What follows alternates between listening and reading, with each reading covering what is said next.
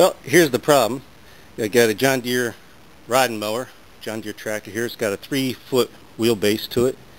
I'm trying to get it in a Penske van, and of course the ramps they give for the Penske van, they're only 2 foot across, so it wouldn't be safe to try to drive that up there or push it up there like that. So what I did, I took a regular truck ramp kit that you would use to load something on your pickup. Okay, 2x8s by 8 foot long, and I added to it 2x8s by 12 foot long, so it would extend all the way to equal the length of the ramp.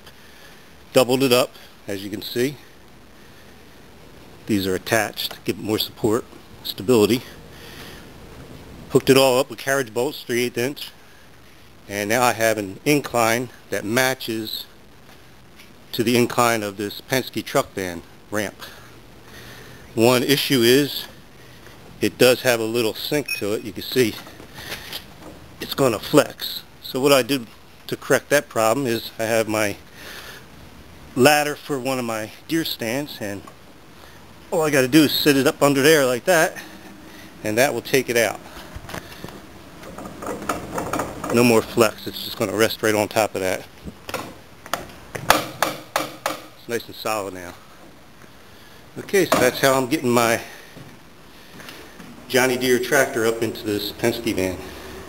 I think it's a nice setup. It's safe. I've seen some other crazy ideas out there. Simple, costs a few dollars. Main thing, it's safe. Now, to get it up in here, you want at least 3 people to push it up the ramp, or I could probably hoist it up here, crank it up. We'll see. The ramp worked like a charm. It only took 2 of us to push it up into the truck.